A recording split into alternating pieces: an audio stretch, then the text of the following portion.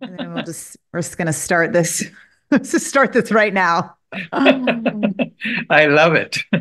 Oh, my heavens. Yeah. Wow. Yeah.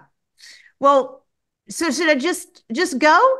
Is this the Go go for it, button? Darcy. You This are, is fun. everybody knows you, so I don't have to introduce you. So Well, this you're is so amazing. cool. There's so many of you. This is it, just look at all these faces. And I actually love the way that you're doing the Sailesh, where we can see all the faces, because so many webinars or, series like this, it just, you can't see anyone until the very end. And I don't know. Now I feel like I'm part of a crew already. So Go that's for it. this is very cool. So I can't see anymore, y'all. This is just happening. And how fast is it going to progress? Ha ha ha. All right. So I guess I'll share the screen, right? Is that what you want me to do? Sure. So I can do so. Okay. All right. Yeah, Gotcha. Gotcha. Here we go. Have it not a lot of slides, but a few slides. Is that working? absolutely. You see it. All right. So for special ed here, when I go forward on the slides, I can do my slides, right? I don't have to do yes, yes, and they'll move, right? Oh, look at that. Okay. Just checking. So what I'm going to do, y'all, is I've got three sections for you. I kind of split it up. The second section is what Sailesh asked me to do, but I have a first section for you because I feel like if I'm going to be here with y'all, and the focus of VCOP is we're motivated to save the planet. So we have to talk about food, which y'all have been doing and will continue to do probably all day tomorrow. But from just eating plants yourself that anyone can thrive on plants, athletes or not. You can, I can, the Olympians that are going to stand on the podium in Paris and everyone else in between. So if we are to end animal ag, the question for so many people is, what will I eat, and will I be strong and healthy eating only plants? It's still a question for maybe some of us on this webinar, right? Hopefully some people have snuck in that are not vegan and are just here to be inspired and learn. But I know that many of you are vegan already. So I want to use this first 10 minutes of my talk as fuel to share and discuss with your non-vegan friends, if that's okay. So I have something for you to consider. Think about this. It's not the strongest or the smartest who win, but those who can adapt. Dick Fosbury won a gold medal in 1968 with a very novel approach that probably some of you remember to high jumping, called the Fosbury flop. He changed the game, and all the other athletes in his sport had to adapt. In my sport of cycling, Greg LeMond won the Tour de France by 8 seconds with never before seen aerodynamic handlebars, right? Like this. He changed the game, and athletes had to adapt. And then when skin suits came out in the sport of cycling, they came out of the wind tunnel and showed us massive, massive gains in speed. They changed the game, and athletes, just like me, I remember this, had to adapt to being squeezed into them like an overstuffed burrito.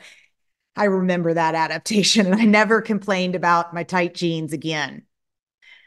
Revolutionary gains are exciting, but they're rare. I have a good friend, Jeff Olson, who is a plant-based Olympic skier, and he talks about how evolutionary or incremental innovations are more the norm. Evolutionary advantage are earned daily over time, and they are the most prevalent on the road to winning. They're a function of continuous improvements and compounding progression.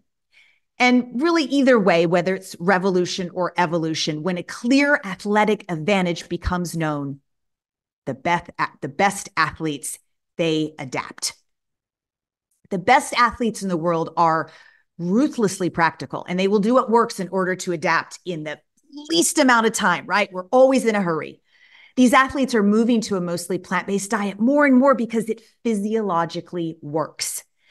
The high-performance plant-based eating playbook, aptly titled Let the Plant-Based Games Begin, which there's the cover, we created it with alongside the International Olympic Committee. It's called Let the Plant-Based Games Begin, and you're going to receive it for free just for being here. So we'll have Sailesh send this out. That's the link, but don't worry about it. I know he'll send it to all of y'all afterwards, just for attending to be COP16.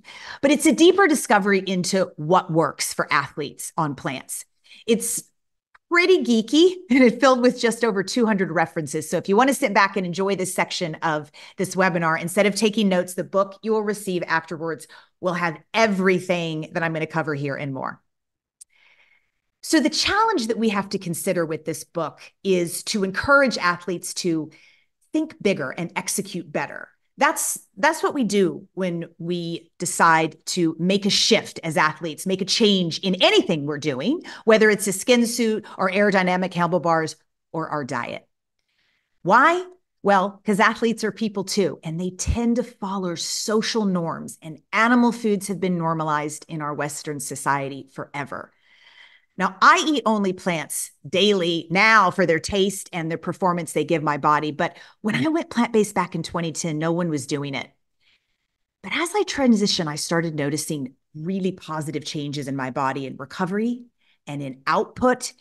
And I had never known these feelings before when I was stuffing my face with animals. And I remember I started to ask more questions immediately, like, why? Why is the mammalian secretion from very specific bovine species sold to us as the perfect food for humans? And as I looked deeper, I realized the dairy industry is the title sponsor of the U.S. Olympic Committee. I was right. Always follow the dollar. They were selling a product, and I wasn't going to be buying it anymore. And now, after decades of working with athletes, here's what I know. Food is an actual weapon of the good kind. And plant foods are the most powerful weapons in the nutritional arsenal. Nutrient-dense plant foods condition physiological performance throughout functional, fit, and peak states. Peak physiology equals more physical capacity to achieve greater athletic results. Just think of it this way. Training is simply, and it really can just break down to this: damage, repair, damage, repair, damage, repair. The more damage you can do, the more repair happens, and the stronger, fitter, and faster you become. So what we use for repair is critical. In other words, every single bite we take matters. And it's an exciting time for modern sports nutrition, with a new era of high-performance nutrition underway. When we sought out to create this book, Let the Plant-Based Games Begin, it was really born out of a need, because athletes from all over the world were contacting me and saying, I really want to try this plant-based thing. I'd like to adapt to eating plants, but their coaches were telling them, no, it's not safe. There isn't any evidence out there to prove that it works. That's just not true. There's loads and loads of evidence that plants will outperform eating animals every single time. So I'm going to pop into performance benefits of plants. And I'm just going to cover 4, and I'm going to cover them pretty briefly, because you all know a fair amount of this. But there's some juicy stuff in here that I want to remind you of. All right, so we've got antioxidants, right? It's just critical. Inflammation and reducing it, improving your energy, and a healthy gut microbiome. So first of all, antioxidants. Many people are aware of free radicals, right? Molecules that damage our bodies on a cellular level and contribute to many chronic diseases. Fortunately, antioxidants can eliminate these free radicals and bring about health benefits through this and also other pathways. But the antioxidant content of foods varies by several thousand-fold, which I didn't ever really realize. But a comprehensive study of over 3,100 foods, beverages, spices, herbs, and supplements used worldwide found that on average, plant foods contain 64 times the antioxidant content of animal foods. That's mind-blowing. This offers some insight into why plant-based diets protect us against so many chronic diseases, and as athletes, help us to recover so much faster than eating animals.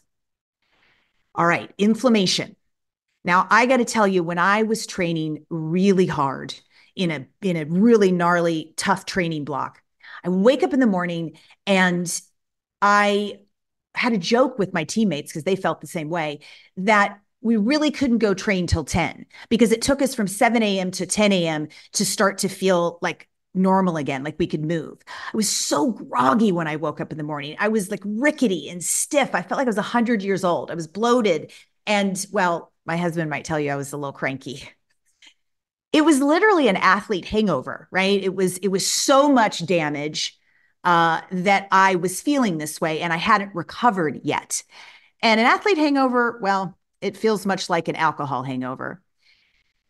Now, let's think of it this way. Acute inflammation we know is normal. It's an important defense system, right? That our bodies use to keep us safe in the for infection or tissue damage, kind of like when you sprain your ankle.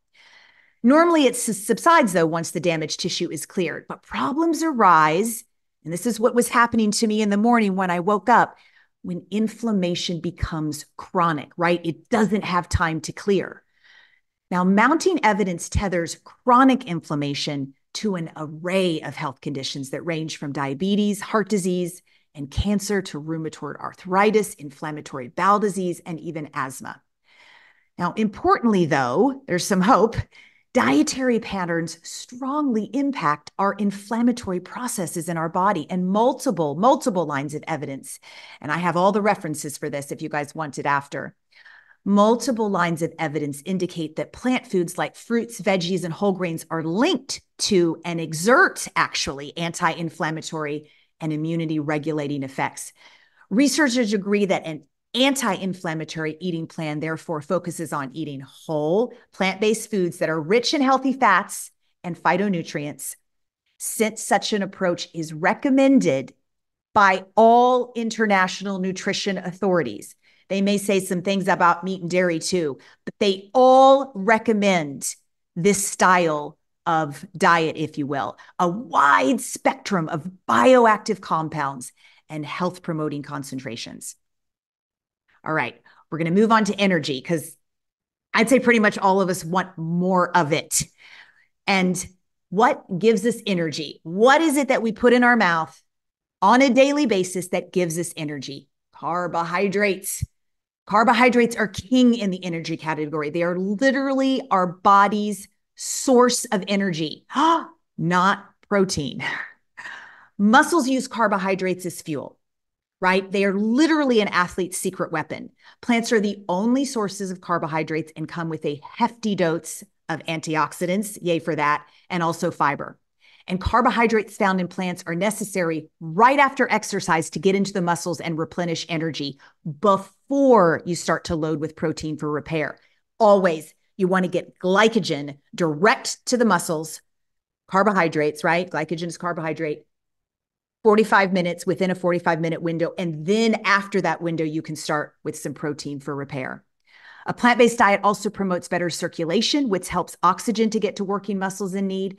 And the nitrates naturally occurring in plants like beets, yes, nitric oxide, please, lead to better oxygen efficiency, allowing athletes to do more work with less oxygen, which translates to all of us, whether we're just, walking 2 or 3 miles in the morning or we're going to the Olympics. We can do more work with less oxygen when we eat these foods. Really, it's an endurance athlete's dream.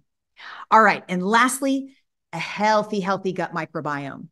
There's over 3 trillion, but then a doctor told me the other day on our podcast, it's over 30 trillion. So somewhere in between of these little bugs that live in our gut. And a healthy gut microbiome controls gut health by communicating with the intestinal cells, digesting certain foods, and preventing disease-causing bacteria from sticking to the intestinal walls. It's also, as many of us have heard, it's our second brain. And the research coming out in the last few years proves just how critical our microbiome is to peak performance in life, just regular life, like I'm living now, but also in sport for athletes. Plants promote a healthy microbiome through their fiber and polyphenol content. A healthy microbiome has been associated with leanness, cognitive benefits, improved circulation, enhanced nutrient absorption, and overall just feeling lighter with much better digestion. Many animal foods like dairy products can lead to gut distress, we know, inevitably hampering performance, of course. And if I have learned anything from the multitude of doctors we've had on the Switch for Good podcast, it's that a healthy gut is critical to overall health and wellness, all the way from our mind down to our gut. All right. All right. So we're going to move on to section 2. And it's titled, Why Dairy Will Be the First Animal Food to Fold and How Switch for Good is Winning. Now, this is the subject matter that Sailesh asked me to cover when he invited me here to speak. And I said, Sailesh, we're winning? He said, yes, you are. So I had to come up with all the reasons why to share with you fine people. So to go back a bit, the launch of Switch for Good almost 6 years ago was actually never intended to become an organization. What happened was that in 2018, a group of very passionate Olympians from 4 different countries, myself included, we banded together to film a 30-second commercial that would air on NBC on the closing ceremonies of the 2018 Winter Olympic Games. Much like you guys were talking about earlier, something, just hot and saucy that's going to gain attention and surprise people.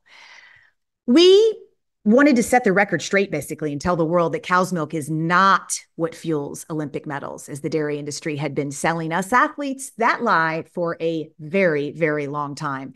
And we'd had enough. So we gathered the evening the commercial was set to air. We gathered on Twitter, back when Twitter was fun and awesome and cool. It was in February of 2018, Winter Olympics in Pyeongchang, and we're waiting for it to appear. We had paid for it to air in 6 cities across the country. And I was in Los Angeles to watch this groundbreaking moment at 7:35 p.m. We knew exactly when it was supposed to come on. And it never came on. The minutes ticked by, no commercial. I was totally devastated. We all were. And the next morning, we called NBC. And without saying it in so many words, they let us know that the dairy industry called and got our ad kicked off. Follow the dollar, right? It had actually aired once in Washington, D.C., and then the power of big dairy ruined us getting to expose their nasty truth. And I think if I've ever been grateful to any animal food industry, well, this was the moment I look back on, and I'm thankful that the dairy industry did this, because that day is when I became a lifelong activist. I promised myself nothing like this was ever going to happen again. I would not be muzzled and unable to tell the truth. And we were going to fight all the way to the bitter end to put a stop to this horrid industry's chaos and wreckage of our planet, our health, and the precious beings who are enslaved and killed. Switch for Good was born that day. Really, the title, we were putting the commercial out and we had like 48 more hours to get it to NBC. And we're like, crap, we need an end card. We have to tell people what to do. And we're telling them what not to do. And somebody said in the marketing, Switch for Good. And that's what was the end card of the commercial that never showed. So Switch for Good as an organization was really born that day, though. And we have spent every day since fighting for justice. Our work is quite expansive. We're here to end the consumption of dairy worldwide. And Sailesh says we're winning, and he's the smartest people we all know. So person we all know, right? So here we go. But we know that this means corporations will need to modify their policy. We know that this means human dietary shifts will have to happen and governmental change must occur, and it is. So let me take you through some of the reasons we are winning. Number 1, dairy is the animal food group that makes the most people sick, uncomfortable, and in many cases, unable to breathe. 70% of the world is intolerant to even digesting lactose after infancy, which is a completely normal situation. Humans are born with an enzyme, lactase, which helps us to digest lactose, but in most humans, that enzyme is designed to turn off post-breastfeeding years. The symptoms people experience when drinking and eating dairy products span from upset stomach to bloating to gas, diarrhea, runny nose, congestion, difficulty breathing, and even skin rashes like eczema and psoriasis. Sounds like a pharmaceutical ad. Beware. In fact, my good friend, and some know her, gastroenterologist, Dr. Angie Sadeghi, she says that people come to her all the time with these symptoms and they beg for a solution. She says, all right, quit dairy for 14 days and come back to see me. And she says more than 75% of these folks come back and tell her she has changed their life. It was just the dairy makes people feel like crap. This is why we believe dairy is the best entry point for folks who want to start removing animal foods, because people feel so much better in such a short period of time when they ditch dairy. It almost becomes like this addiction to feeling better. They want more. They want to know what the next steps are. In the first few months of Switch4Good, we created this online lactose intolerance test. There wasn't anything like it that was existed on the internet. We thought, gosh, people have to at least have a way to know if they have it and that it's the dairy. Over 10,000 people a week were taking it in the beginning because nothing else was out there.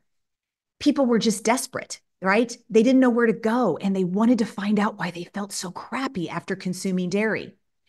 And when we take people on a dairy-free journey, they become, it's like they just light up. They become so excited about the possibilities of how good they can feel. So try it with your friends. You will be amazed at the reaction. All right, here's another reason.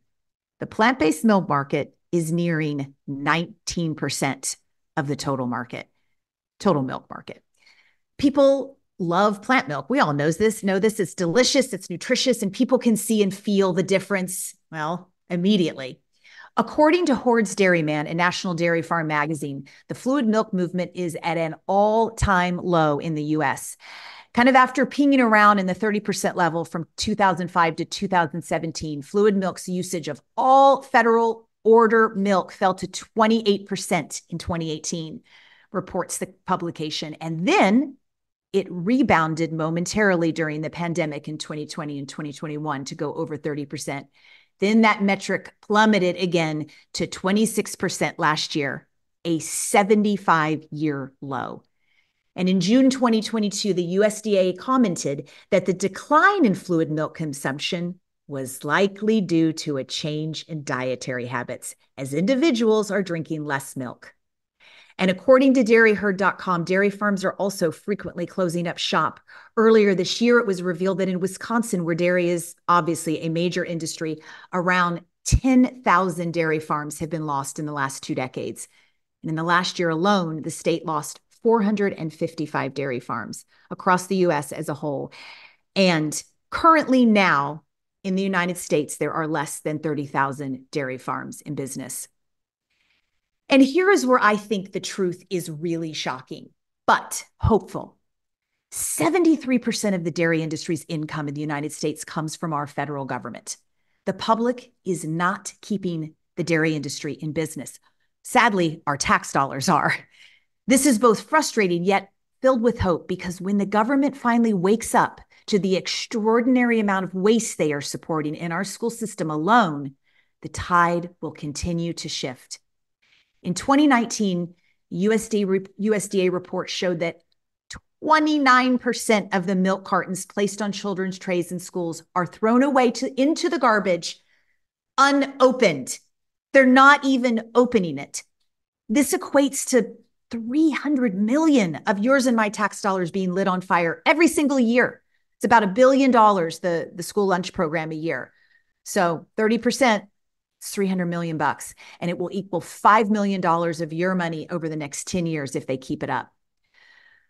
We are literally teetering on the edge of winning. And with our federal bill known as the Advocacy Act, which some of you have been so incredible in supporting, and also our work on the dietary guidelines, we are closer to the finish line, I think, than we ever were. Our Advocacy Act is a bipartisan bill and has been introduced in both House and Senate.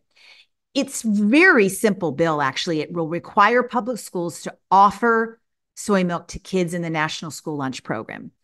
Crucially, the bill also directs the USDA to fully reimburse schools, right? Because that's the main problem. They're not reimbursed for the cost of the plant milk provided at the same rate as dairy milk.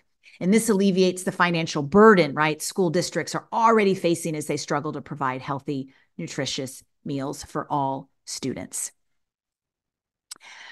Okay, so I think I would be remiss if I didn't touch on dairy's contribution to killing our precious planet, given the focus, obviously, of VCOP and why we're here. So I chose some kind of easy to remember, somewhat shocking statistics that will entice your friends and family to maybe make a change. This one's kind of my favorite line because it's just packed so much punch. By ditching dairy and choosing a planet-friendly plant milk instead, you will reduce your carbon emissions by 45%, your land use by 55%, and your water use by 107 whopping percent. A dairy farm with just 2,500 cows produces 110 million pounds of waste per year, equivalent to the waste from a city of 411,000 people, which is about the size of Sacramento, California. And butter. Butter ranks third on the National Resource Defense Council's chart of 10 common climate damaging foods. It requires 21 gallons of milk to make just 1 pound of butter. And 1,000 gallons of water is what is required to produce just one gallon of cow's milk. So, do we have any hope? We do. We're winning, says Sailesh.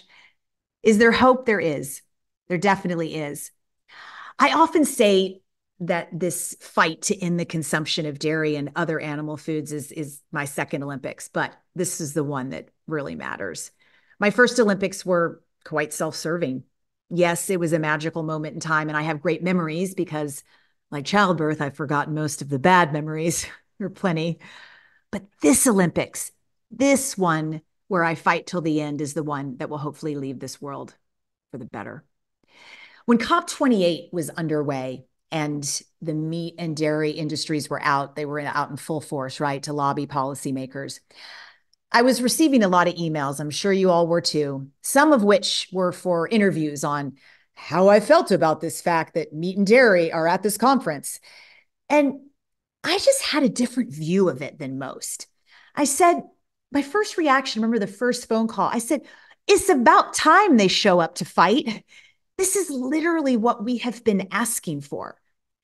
I see the fight by big ag, big meat and dairy, big egg as positive in the sense that they see the need to fight us because for as long as we can remember, they have totally ignored us for a very long time. Then they certainly spent time laughing at us, but now they are clearly threatened by our momentum and afraid of losing their grip.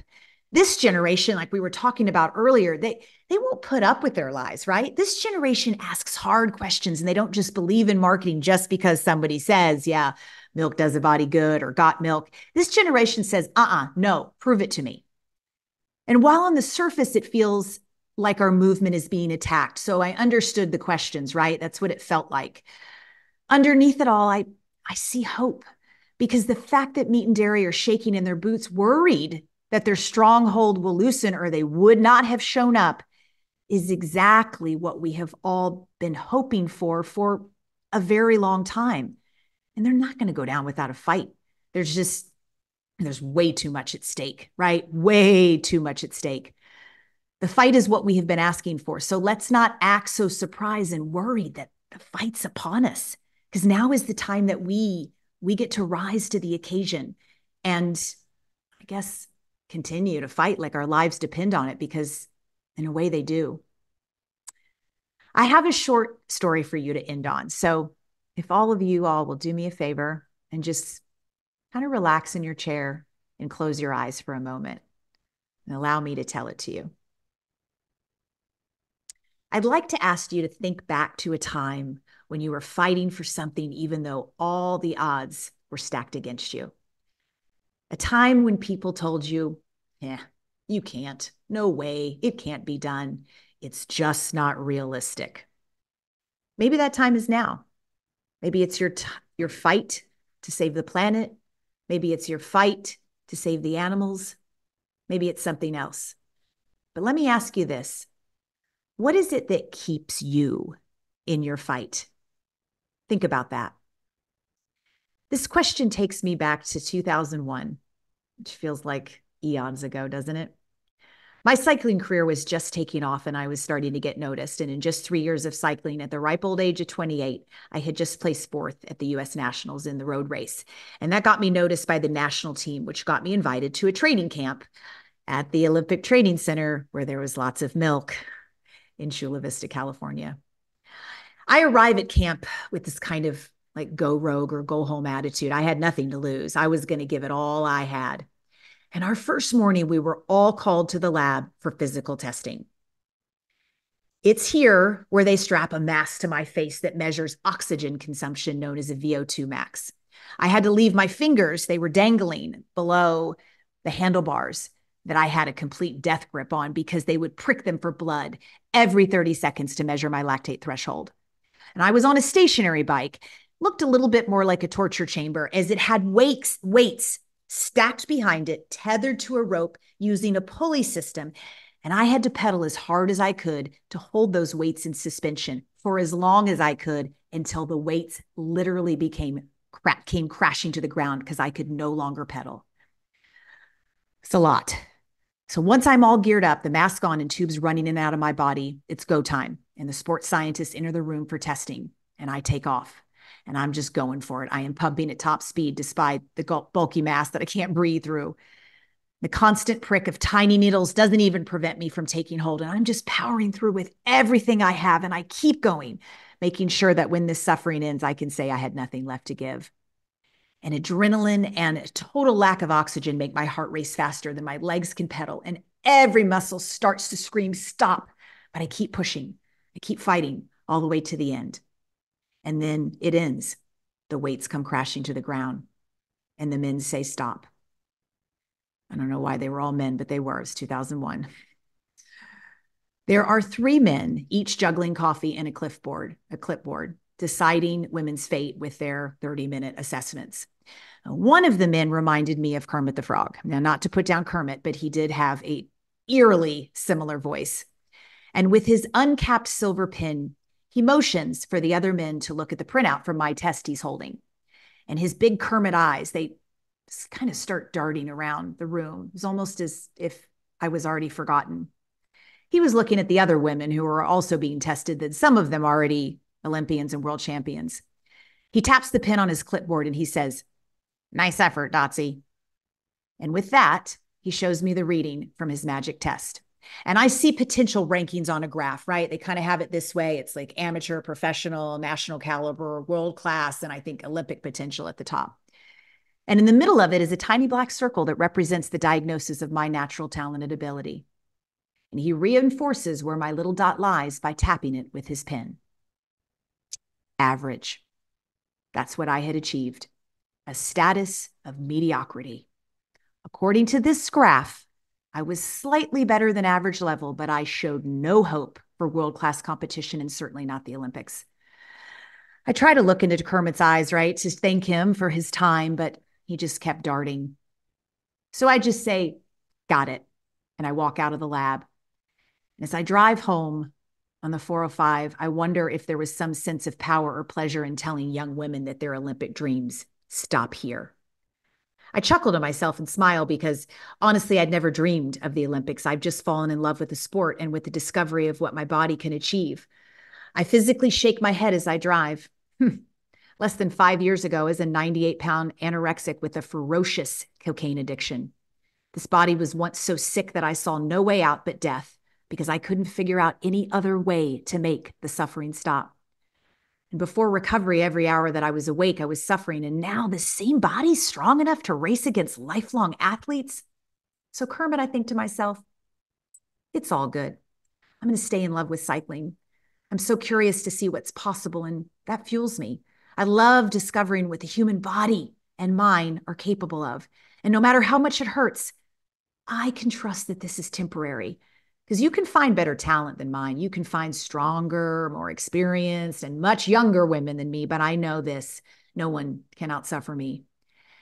And I wonder how many women and girls before me have left that lab and decided to quit. Average. I think about quitting. Oh yeah, I do. But I can't. And I know it seems crazy and I know it seems impossible. But And I know too, I have to keep fighting because I just can't not fight. How many of us have imagined quitting?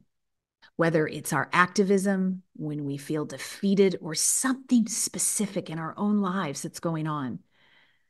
We are up against a giant, the animal agriculture industry, with billions and billions of dollars, and a mighty force of humans, right, who are very committed, who went to COP28, to going to the final round with us.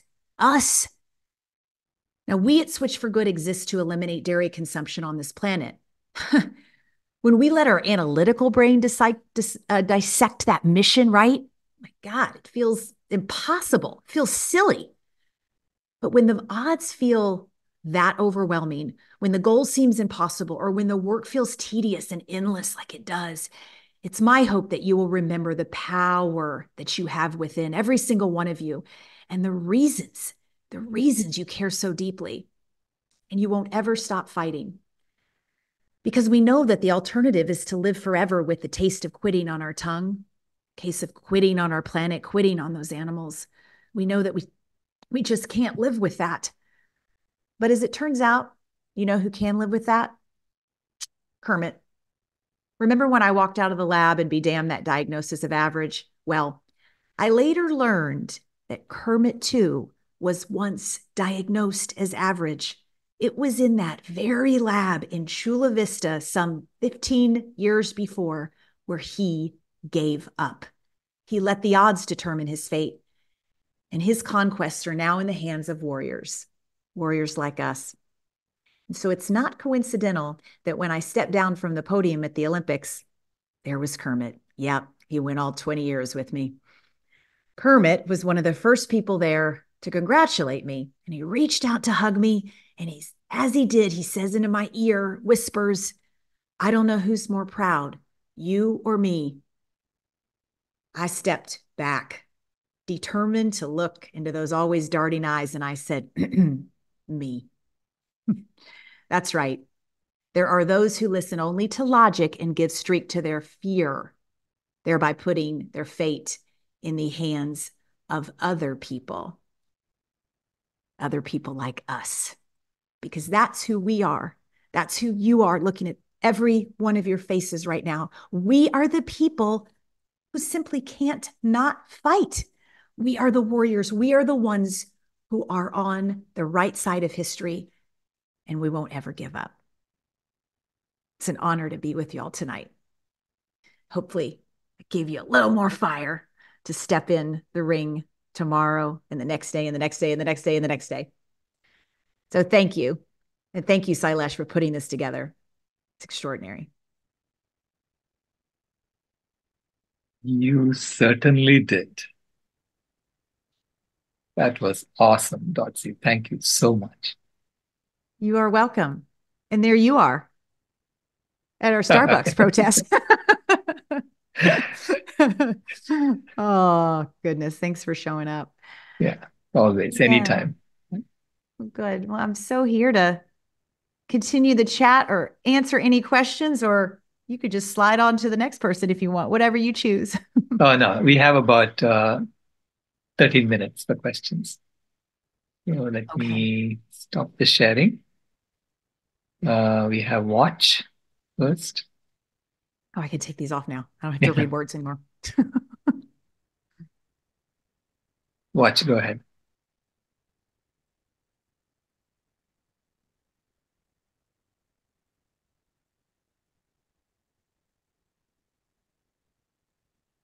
Oh, there we go. Thanks, Dotsie. Thanks, Dr. Rao. Dotsie, great presentation, very inspiring. My question is around $20 billion of our tax money goes to subsidizing the dairy industry, and that's what keeping it propped up. So, yes. Right. That's the school lunch program, 20 billion over 10 billion over the next 20 years, and about 300 million just in the dairy alone that's thrown away every year because it's about $1 billion a year. Right. And we were talking earlier that the habits form in our early childhood development, and people who are addicted to dairy, including myself, it takes a while to wean us off. And in spite of all the asthma, allergy, acne and the ill effects on the respiratory system. So my question is, the system is designed for us, is stacked up against us. We have 60 people on this call. I'm grateful for that. But the government, the system is stacked up, and also the dairy industry is buying up all these plant-based meat analogs and plant-based dairy analogs. So it's like, if I'm buying plant-based milk, I'm also supporting the dairy industry. I'm also supporting the capitalism, and there's so few of us and so many of them. So how do we operationalize our strategy to make sure that we are on the path to victory and not a path to burnout?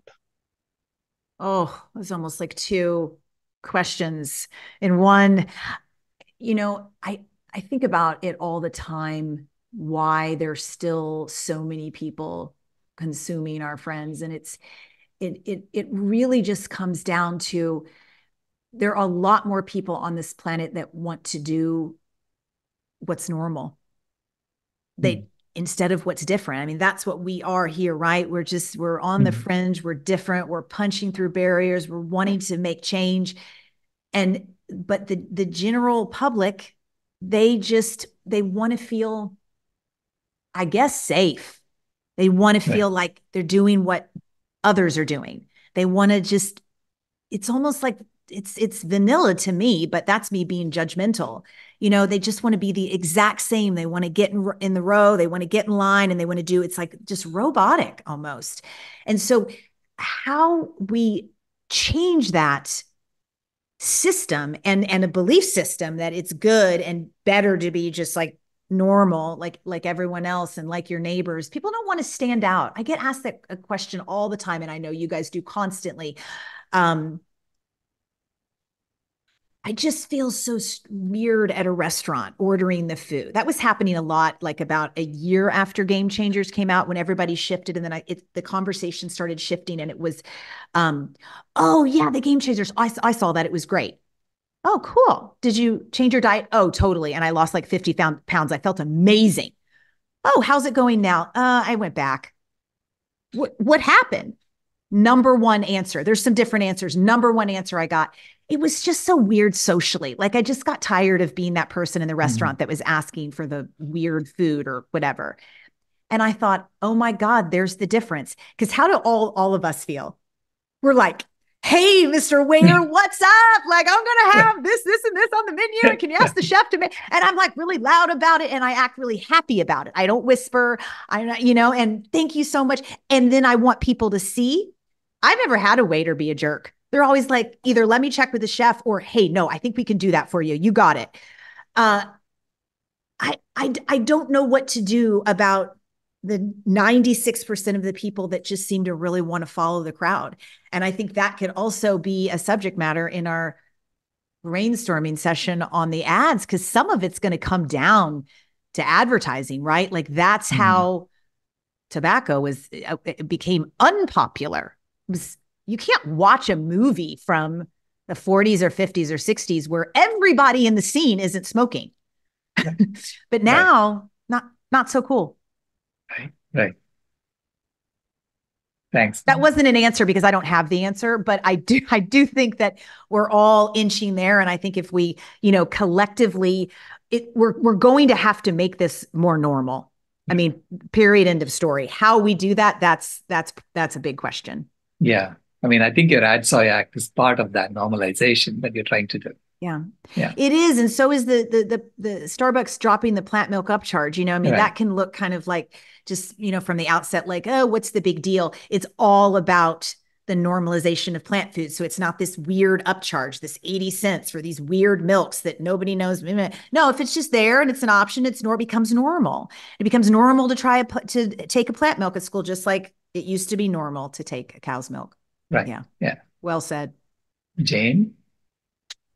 Datsy, I love your presentation. And have you ever thought of running for political office? And I don't mean this in any really political way, but you're in Orange County. It's a Republican area. they supposedly want to cut wasteful spending. And you make a very good argument, as opposed to coming at it from an animal rights perspective, just come at it as a waste perspective. White coat waste has been very successful collaborating with Republicans on the fact that a lot of these laboratory experiments are just obscene waste. Have you thought about it? I think you'd be an incredible candidate, maybe even running as a Republican. That's not going to happen, Jane. It's interesting that you mention it, because I've been bugged by some folks, because it's, how well everything is about timing, but so is a political race.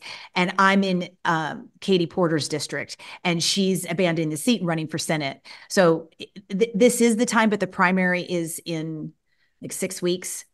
So this really, anyway, no, yes and no. Yes, I have, and I think it could be in the future, but in my district right now, I've kind of missed the window, missed the race. So we'll have to hope that whoever gets in there is wildly unpopular and does a terrible job, and then I can run, maybe. Yeah. That's nice of you.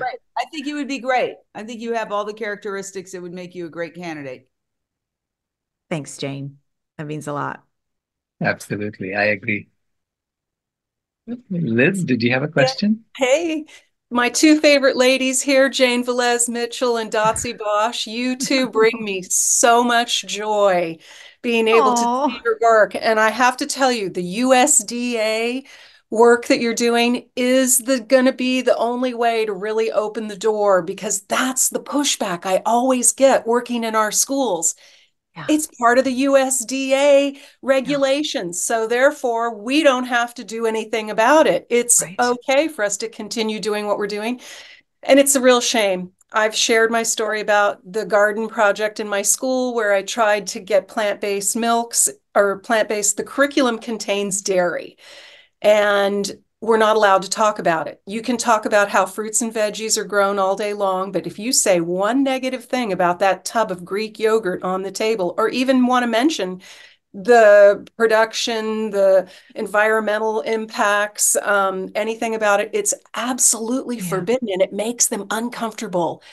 I made them uncomfortable by questioning dairy. And do you know what?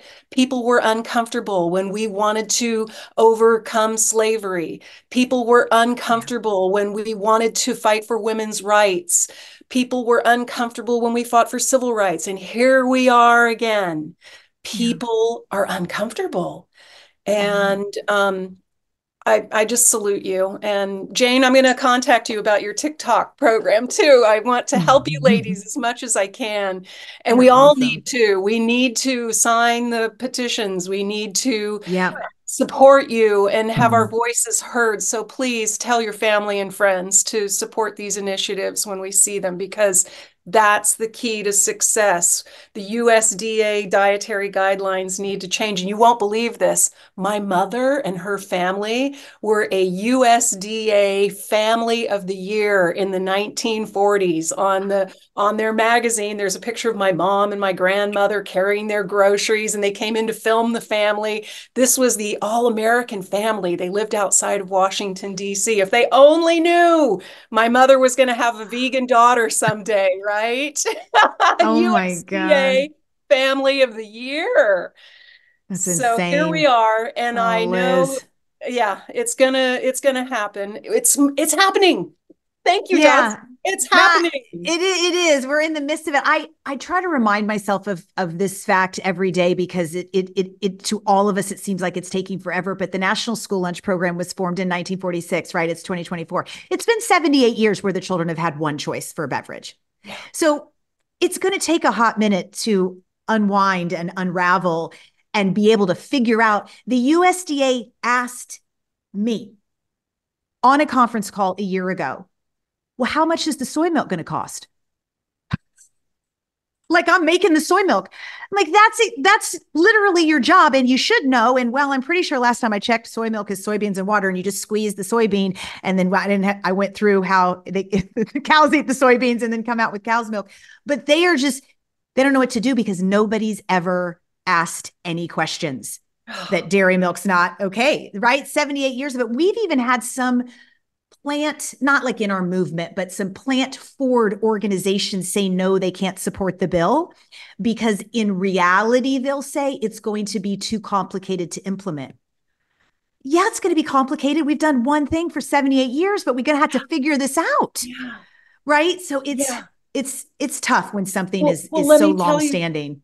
I asked my grandson's school, why isn't the soy milk available? I really didn't believe that they actually had any in stock. I said, please show it to me because I really don't believe you even have it.